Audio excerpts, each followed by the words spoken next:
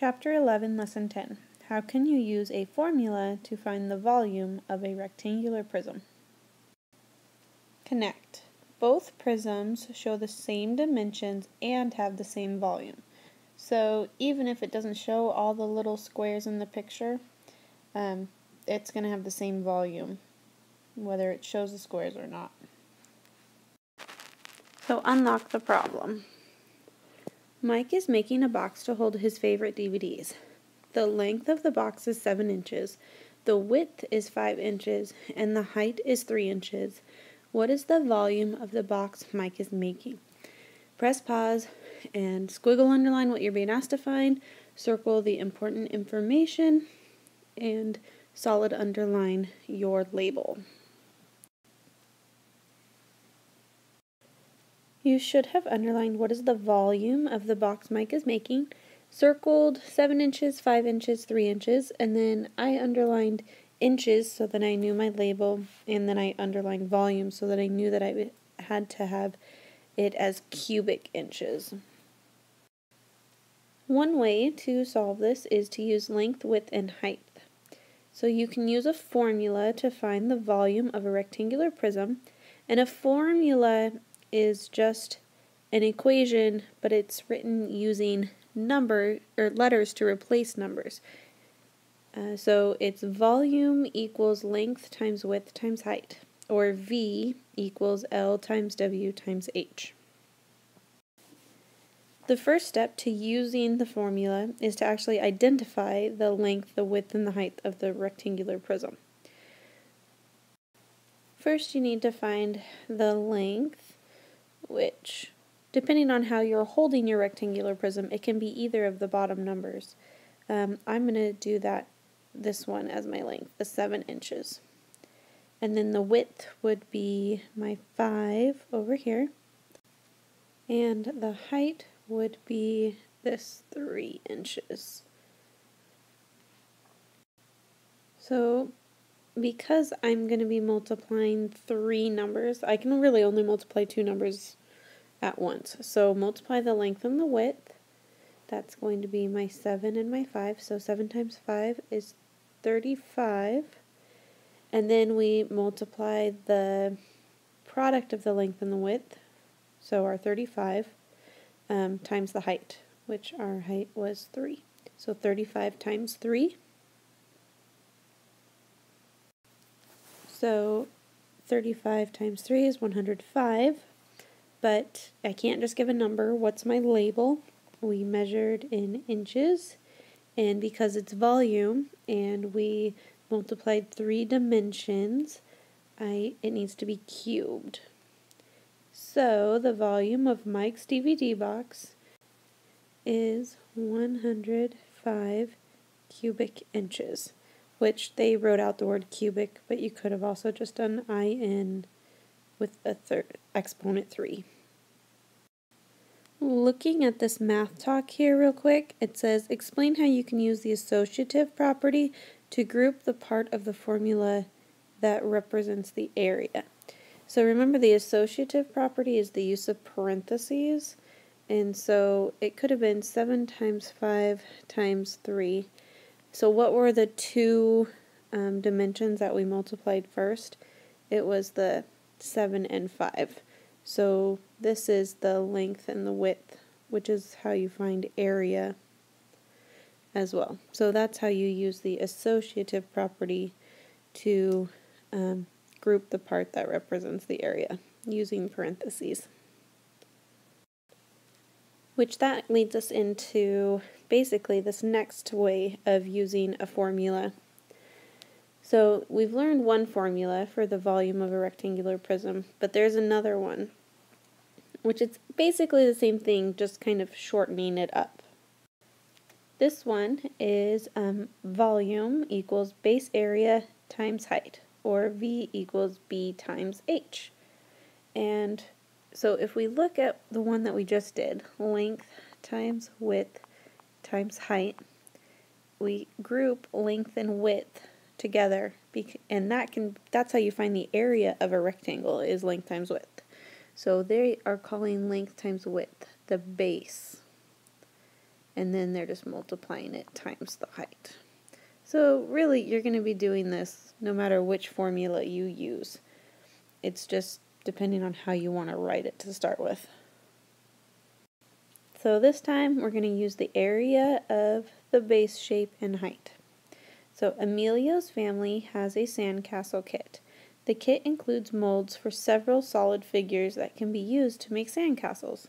One of the molds is a rectangular prism like the one shown at the right.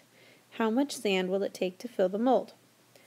Press pause, squiggle underline what you're being asked to find, and then your information is given in your diagram, so you don't need to circle it.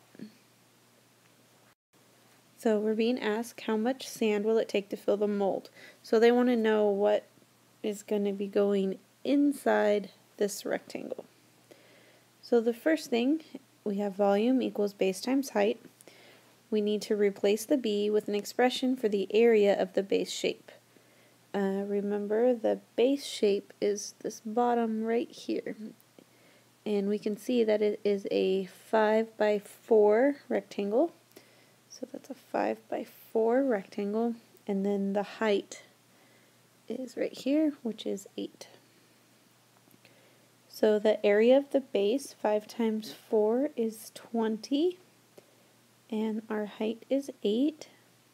20 times 8 equals 160 cubic inches.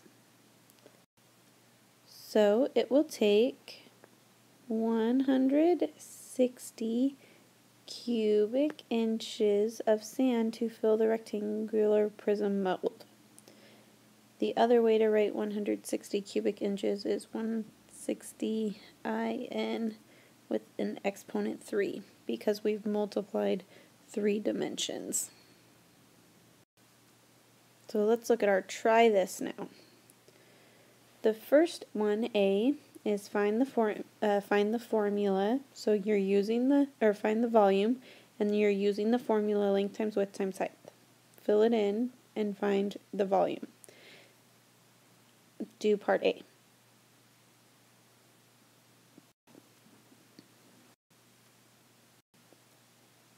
So using the formula, you should have had 7 times 4 times 5 equaling 140 cubic feet, which they give that to you, but you can also write it as 140 feet cubed with the exponent 3.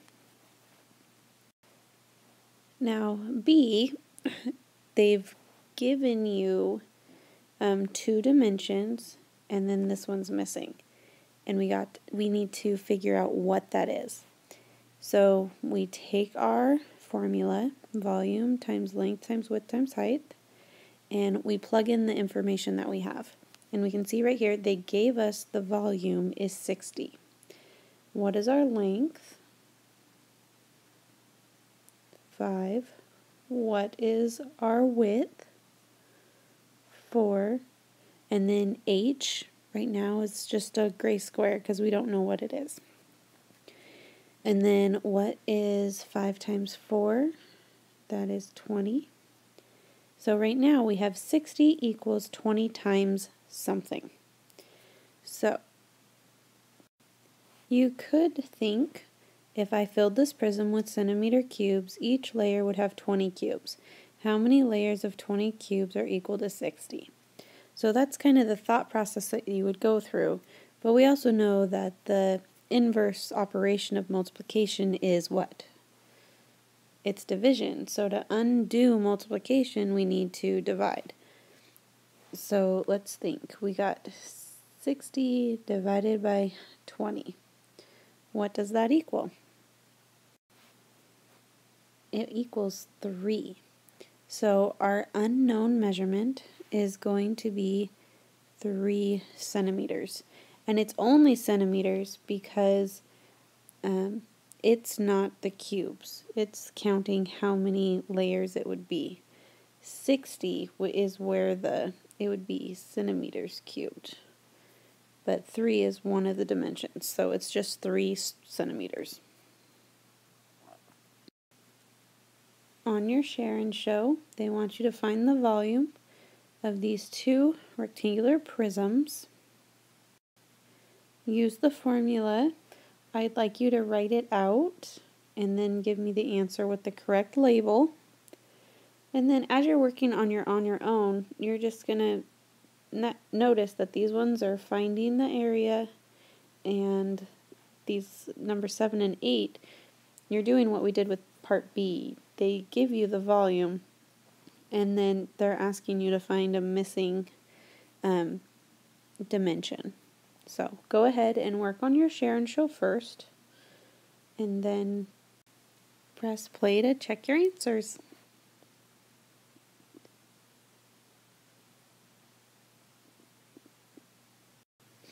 Number 1, I asked you to fill out what you're multiplying.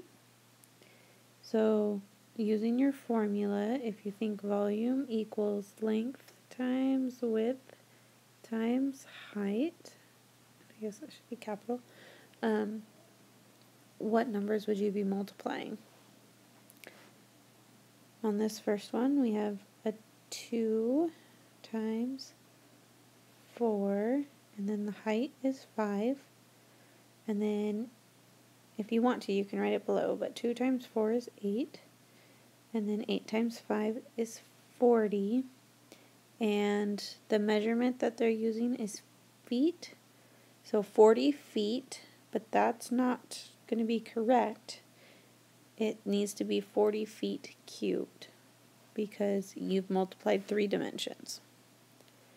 Number 2, we have a 4 times 4 times 9. Okay, so 4 times 4, that's 16. 16 times 9 equals, it equals 144, but that's still not correct. I need my labels. This time they measured in centimeters, and its volume, I multiplied 3 dimensions, so it has to have my exponent of 3 for cubed, so 144 centimeters cubed. Again, remember that as you're working on your own with 7 and 8, you're finding the missing dimension, so you need to kind of write out your formula, fill in the numbers that you have, work down, and then use the inverse operation to find what's missing.